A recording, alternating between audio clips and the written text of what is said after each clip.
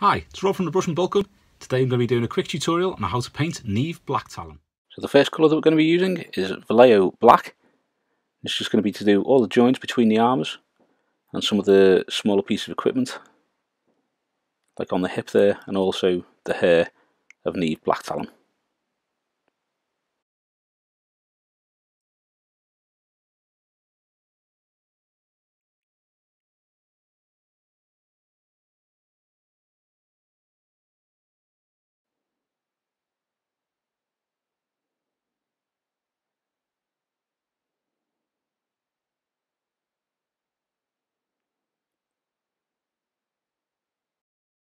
The next colour they're going to use is Vallejo Burnt Umber. I'm going to use this as the base colour for the cloak.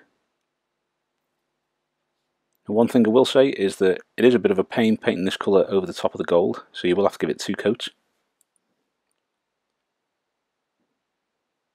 It's not very often I have a problem with painting over the metallics, but every now and again if you get like this kind of textured surface, or the paint's not quite as thick or well mixed maybe, it may show through a little bit, so just give it a second coat to smooth that coat over, and you'll be able to carry on with it like that.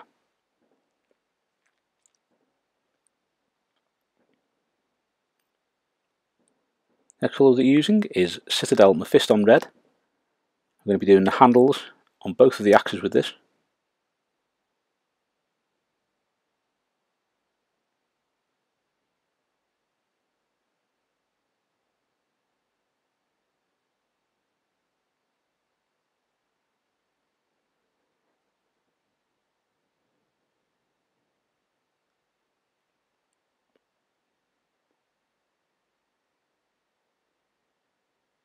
Like so.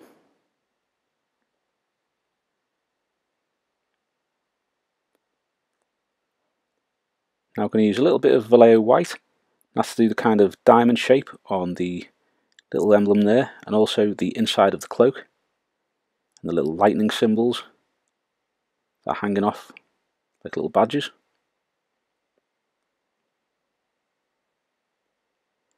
White of the cloak is the main thing here, because it is quite a big area. Also because of the way white usually is, you may have to do a couple of little coats on that just to get it smooth.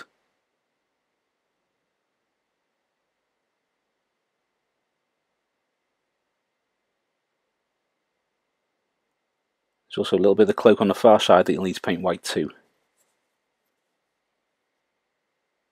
Next up, it's Citadel Kantor Blue. We're just going to use this to do the little bits of leather which are hanging down over the groin and around the back too. And also you've got a little blue part around that white diamond that we painted previously. It's the first Stormcast I've painted in a while. Do really enjoy painting them. I've been painting them, not making videos or posts about them, but painting a lot of Liberators up and a few different ones. Probably going to be a few Stormcast videos coming up in the next few months.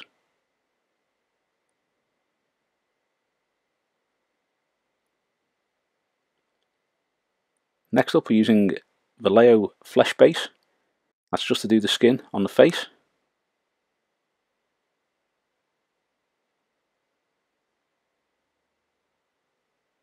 Now her skin is a lot paler on the actual picture and the actual official figure, but I just like this colour as a skin tone. And I like it as a paint as well. The paint's a really nice smooth paint. So depending on what skin tone you're using, just paint it up with that and get a nice smooth layer on there.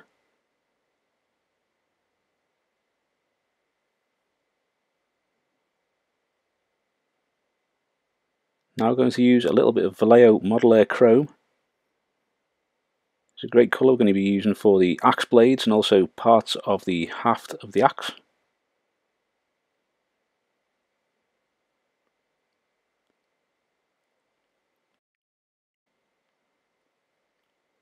If there's any particular Stormcast characters or anything like that that you want to see painted up, or Stormcast models, let me know because I've got quite a few there waiting to go. I think it's the Lord Relictor or Knight Relictor or something like that. I've got one of them. Quite looking forward to painting up. There's quite a few of them, so if there's any you want to see, just shout out. Next up, it's Citadel Rakarth Flesh. I've just used that to paint this part here, and the camera didn't record it.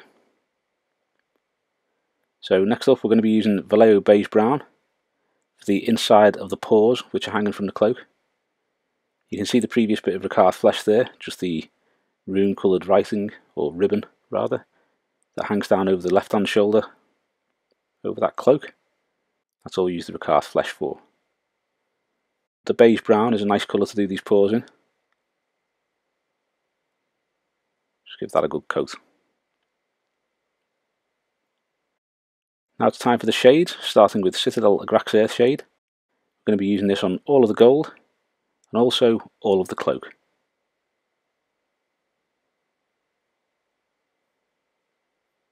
I've said that 100 times, like, adding these shades to the miniatures really does bring the life out of them. Shows all the details and the contours and the little ridges and things like that in the armour. I really do like adding the shades to the model.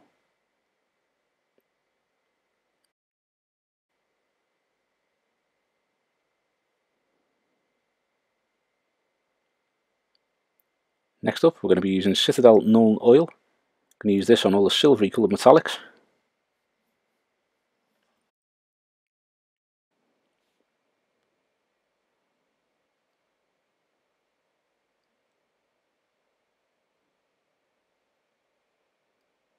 See me reaching behind there? There is like a, I can't remember the name of the weapon itself, but like the kind of crossbow thing hanging off her back behind the cloak.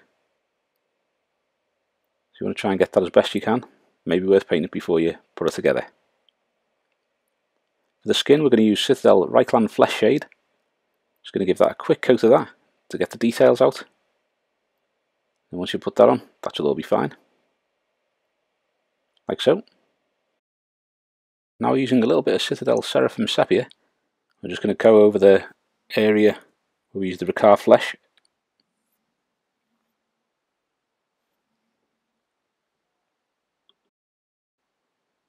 Just ensuring that you get down all the sides and on the underside as well, like so. Next shade is going to be Citadel Druchii Violet. I'm going to use that on both the red hafts of the axes.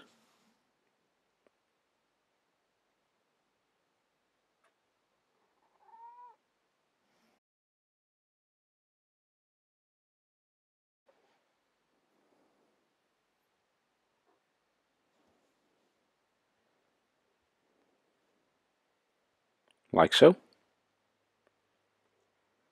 Next shade that we're going to use is Citadel Drakenhof Nightshade. We're going to use this on all the areas that we use Kantor blue on. So all these leather straps at the front and a little bit around the white diamond on the left shoulder.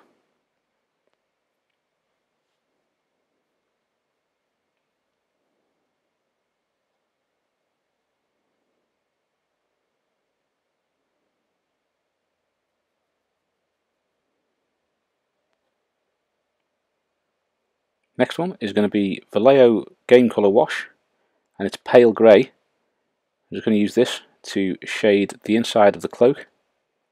Now it is a really pale grey, this one, so you do want to use quite a bit of it in there, just to give it that nice darker shading in the creases as they run down from the shoulders. A little bit on each side there. Not too much though.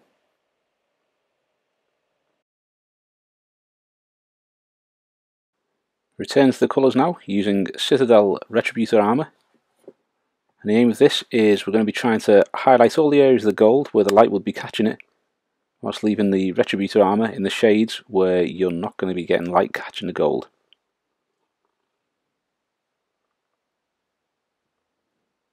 So you kind of look at where the light is catching the armour while I'm painting it here. These are the bits that I'm going to be trying to highlight with the Retributor Armour.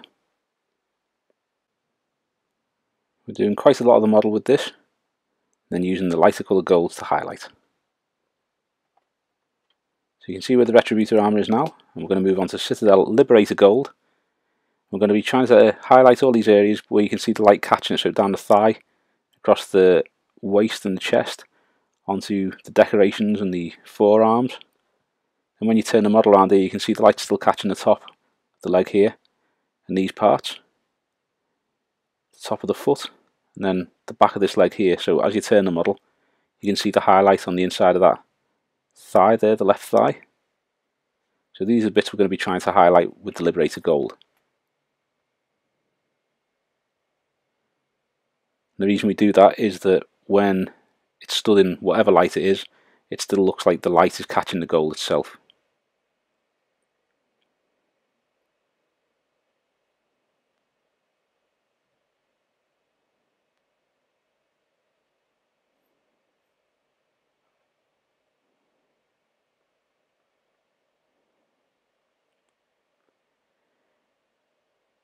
We'll come back once all of that's finished and start with the next highlight.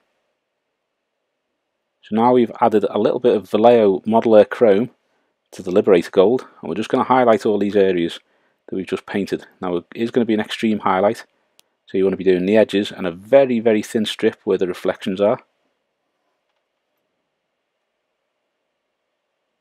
So you can see there's not a lot of this highlight going on.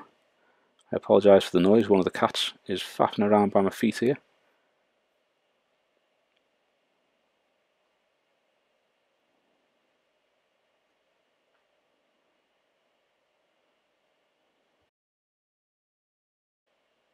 Like so.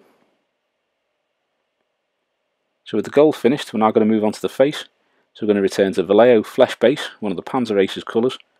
We're going to put the base colour back on, making sure that we leave plenty of the Rakarth flesh shade in the recesses.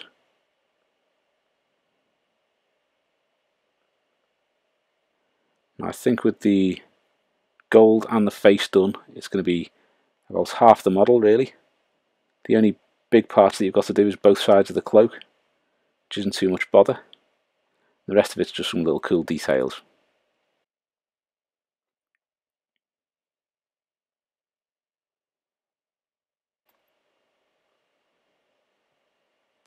Now adding some Vallejo White to the flesh base, we're going to do the first layer of highlights. Now moving on to a Army Painter Wargamer character brush. I do like the point that they have on these brushes. I do find it nice for doing detail work.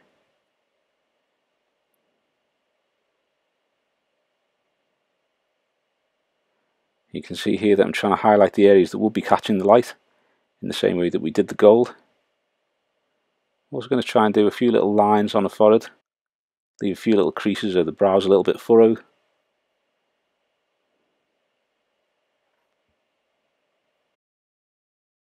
Now we're going to add a little bit more white to the previous mix, and we're going to do another highlight to that.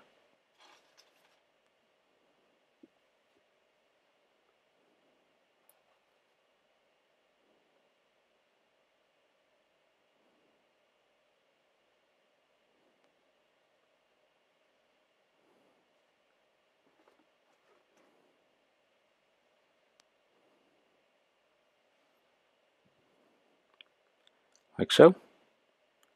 And finally we're going to add a little tiny bit of Mechanicus Standard Grey, Citadel colour, to the flesh colour. We're just going to paint that along the side of the head, as though part of the head's been shaved.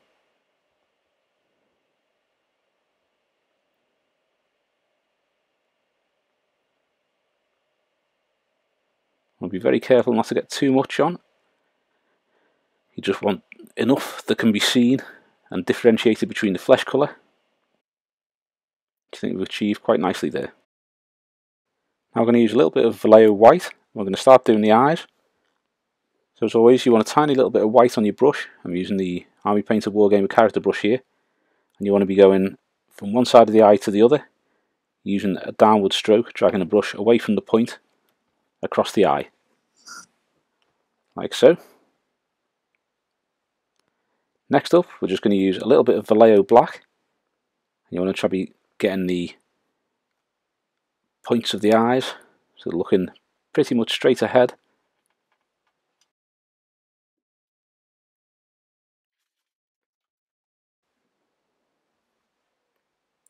If you do the eyes and you're not happy, just return to them, keep doing the pupils until you're happy. Next up, we're going to use a little bit of Vallejo German Grey. I'm going to use this to highlight all the areas that we painted Chaos Black earlier. So the joints between the armour, the little pouch on the leg and the belt.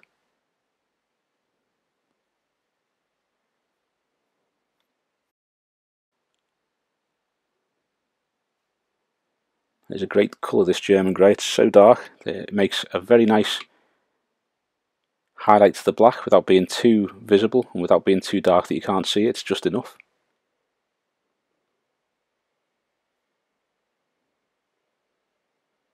Now we're going to move on to using a little bit of Mechanicus standard grey. This is just going to be to highlight the areas that we've just used the German grey on. So the hair and all the joins in the armour. There's actually loads of detail on this hair. There's little plaits running through it. There's hair twisting around itself and all that kind of thing. It is really, really good. As always, it's another Stormcast model that I've really, really enjoyed painting.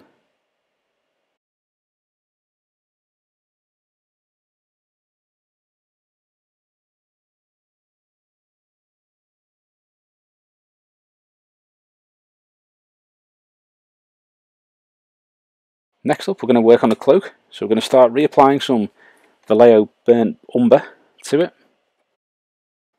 Now I've started off doing individual tufts on the fur and highlighting each one of them individually.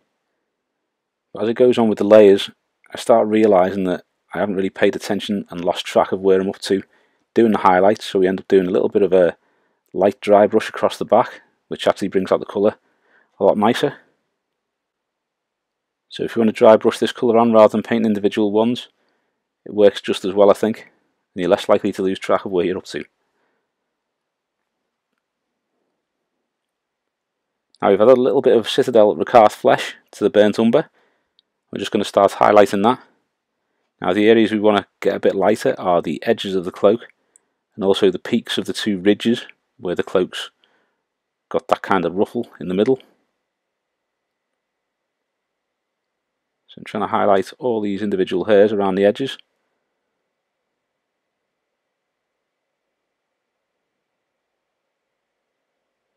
I think part of it may have been that the lamp that I'm using is quite bright, so when you're painting it, it is easy to see reflections as areas that you've painted, and then when you move it away, you haven't done.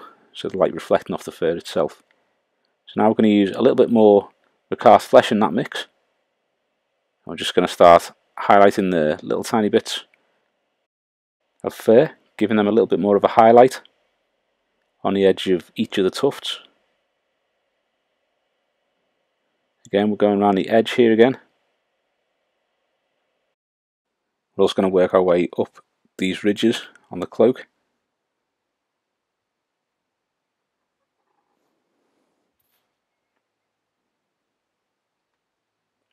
Like so. Once you've got these done, you can see it now, it's not looking as good as I would have liked here. So I'm going to try one more highlight. Now we go on for some simple dry brushing instead, because it works a lot better on this cloak. On cloaks like a Baden's, where it's more like the triangles of fur and bigger tufts, you can paint it like this really, really easy. But started doing this when the tufts are a lot finer, and I don't think it looks as good as it should do when it's like this. So after this layer, we're just going to get an older brush out, and we're going to give it a bit of dry brush with the colour that we're using now. Okay, so you can see now the cloak, and it's not looking too hot, it's not looking too highlighted. So what we're going to do is use an older brush and use the same mix that we've just used. We're just going to go along here and lightly dry brush that colour on across the ridges and across the top of the shoulders there, and down the edges that we were highlighting originally. In this case, this is a far better way of doing it, I think.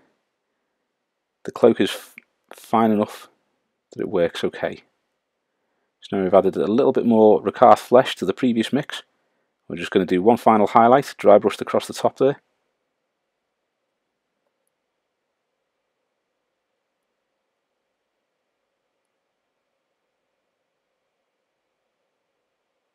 Like so. And that looks a lot better than it did. So next up, we're going to be using Citadel Rakarth flesh, and we're going to work on the little parchment with the runes on there. Just going to reapply this. It doesn't matter if it's a little bit streaky or anything like that when you're putting it on.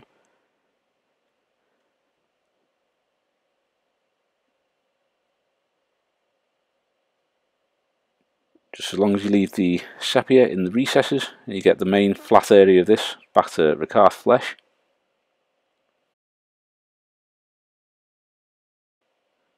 like so. Now we're going to add a little bit of Vallejo White to the Rakarth flesh, and we'll just add a first layer of highlights on this. So thinking about the light coming down from the top, you want to be highlighting the top edges of everything.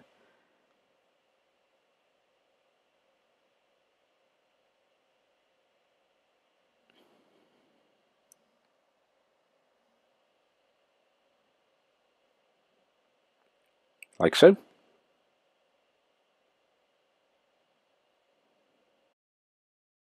Just going to add a little bit more white to the previous mix.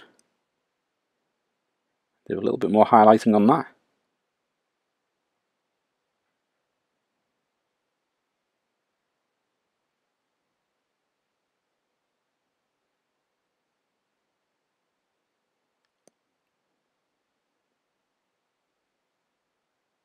Like so.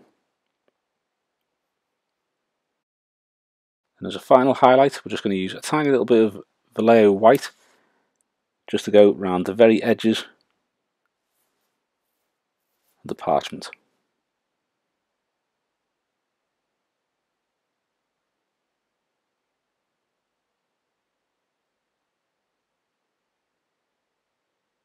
Like so. Keeping with Vallejo White, we're now going to work on the cloak. We're just going to use this to reapply the white to the cloak. Now because the white sometimes goes on a little bit streaky, you can use this to your advantage here. So you want to be putting it on the raised areas and the areas that are out in the open, so you get a nice smooth white on that.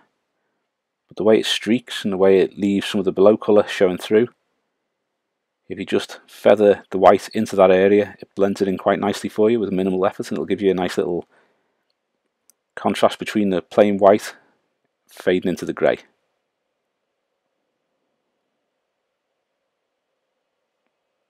With the white out of the way, we're now going to move on to Citadel Kantor Blue and reapply that to the little emblem here, and also to the leather straps on the groin area.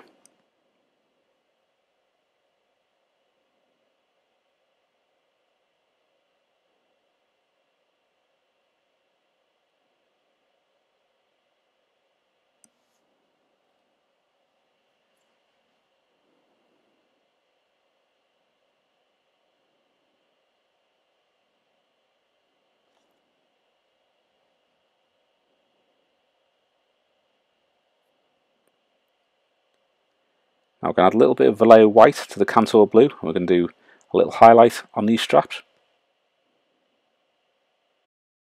Keep referring to them as straps, they're actually called lappets or lappets, L-A-P-P-E-T-S.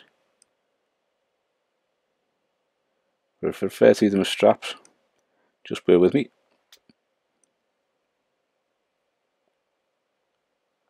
Adding a little bit more white to it now, we're going to do one final highlight with the blue, and mix that with the previous mix, and just do one final highlight on the lappets.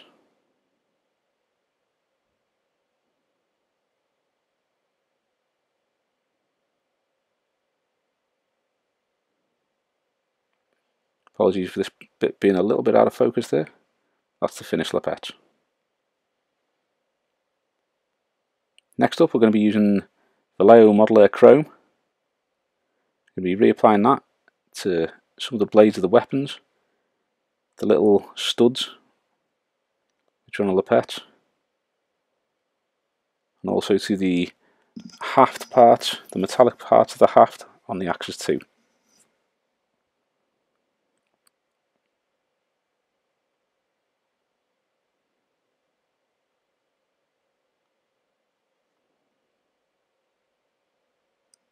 Like so.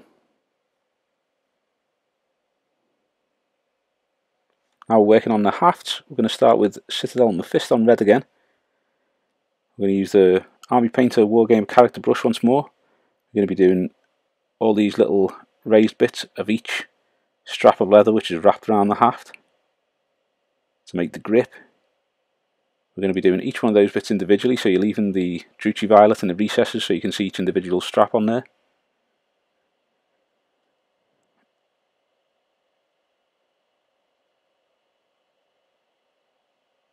Nice close up of my thumb in focus there.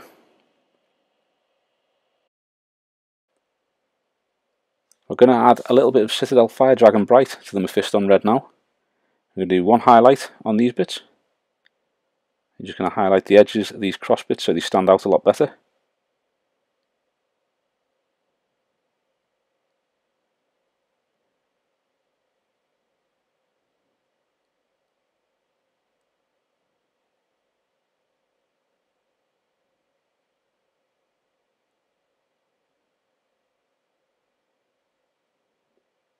Like so.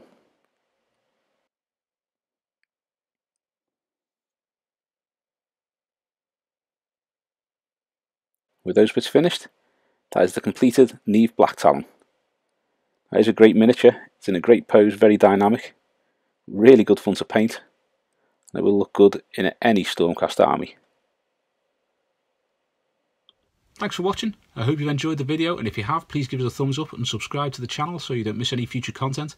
Also, think about subscribing to some of our other social media linked below. Thanks very much.